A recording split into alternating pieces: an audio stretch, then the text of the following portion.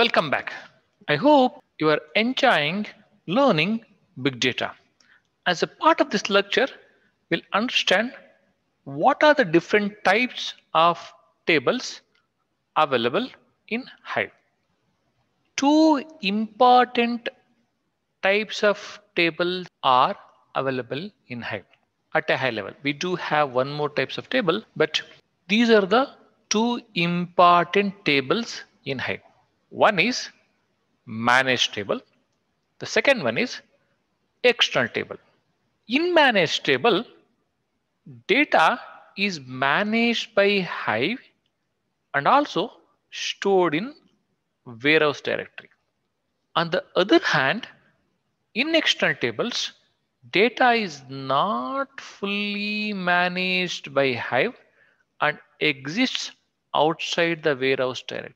In the previous lecture, we understood whenever we create a table, we understood the data defaults to user Hive warehouse.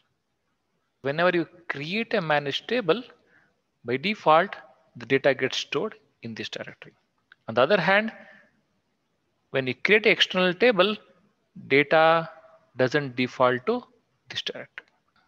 Even though storage of the data differs from managed table to external table, but the metadata for both of these tables would be there in a metastore. What it means is whether you create a managed table or external table, there will be only one metastore. Just to iterate this further, assuming that your metastore is maintained in a MySQL RDBMS. As we have already discussed, this would be stored usually in local operating system. Right?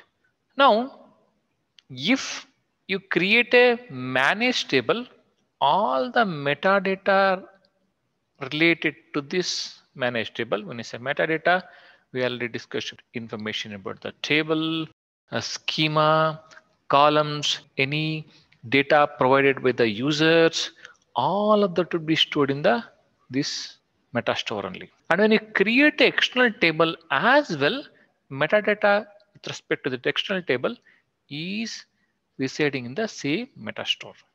Just to deepen our understanding further, whatever the tables we have created so far in our practical class, all of them are managed table. That is because whenever we create a table in Hive, if you don't specify any other keyword, if you just create a table, all of them would be managed tables. In this case, as we discussed, Hive owns the files and also directories. Managed tables are less convenient for sharing the data with other tools like Pig. They are also called as internal tables. Whenever people say internal table, don't get confused. They are talking about the managed tables only. When you go ahead and delete the managed tables, it deletes both data and also metadata. Remember, when we create a Hive table, the data would be there in user Hive warehouse directory. The data in this folder and also metadata in our metastore, both of them would be deleted if you drop a managed table. External tables share the underlying data across other technologies like Pig, HBase, and all these access the data which is there in an external table. Usually when we want to create the external table, we provide a keyword called external. If you're not providing any keyword, Hive assumes it as a managed table and defaults the data storage to user Hive warehouse directory. When you delete an external table, it deletes only the metadata. Because as we know, even though we created the external table by using Hive, we would provide a different directory path in which the data would be stored. Because we are specifying it as an external table, because the data is stored in a different directory, even though you drop a external table, it will delete only the metadata. It wouldn't delete the data.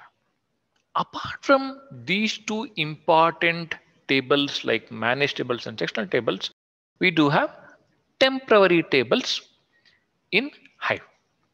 Temporary tables are created within a Hive session. That means you have opened a terminal. In that you have created a table. That is temporary table.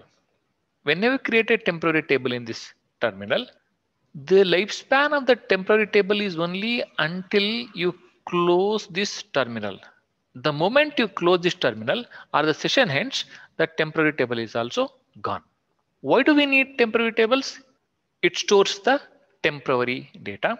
In the temporary tables, we can create the tables of the same name by the different users. Assuming that you have a cluster, within that couple of users, user A and user B, both of them are in the same cluster. Now, if user A creates a table called hero, user B can go ahead and create a temporary table called hero in the same cluster.